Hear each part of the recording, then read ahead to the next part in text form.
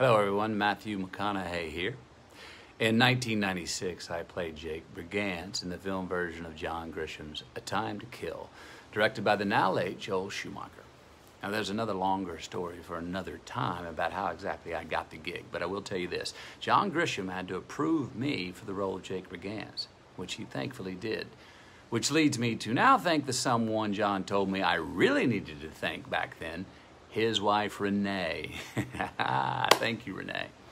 It was an incredible opportunity to step into yours and Jake's shoes, John, and it was more than a thrill of a lifetime for me. It was a success that without, I would not be where I am today. So, thank you. Today, I'd like to read you a small excerpt from Grisham's new Jake Brigance novel, A Time for Mercy, which comes out on October the 13th. The book is a sequel to A Time to Kill and Sycamore Row, and I must say I'm happy to be back in Jake's world again, so here goes. Monday, August 6th. Jake slept in short little naps, interrupted by long stretches of wide-eyed worries about all the things that could go wrong.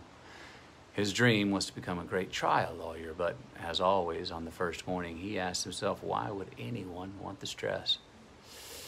In the courtroom and in front of the jury, a lawyer has at least 10 things on his mind, all crucial.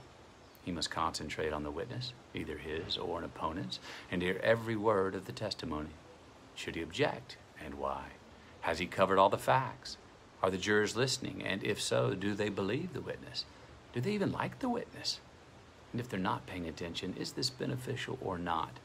He must observe every move made by his opponent and predict where he is going. What is his strategy? Has he changed in mid-course, or is he laying a trap? And the judge? Was he on the top of his game? The final summation was often the most dramatic moment, but preparing it ahead of time was difficult because the witnesses had not yet been heard. He'd won the Haley acquittal with a stunning closing argument. Could he do it again?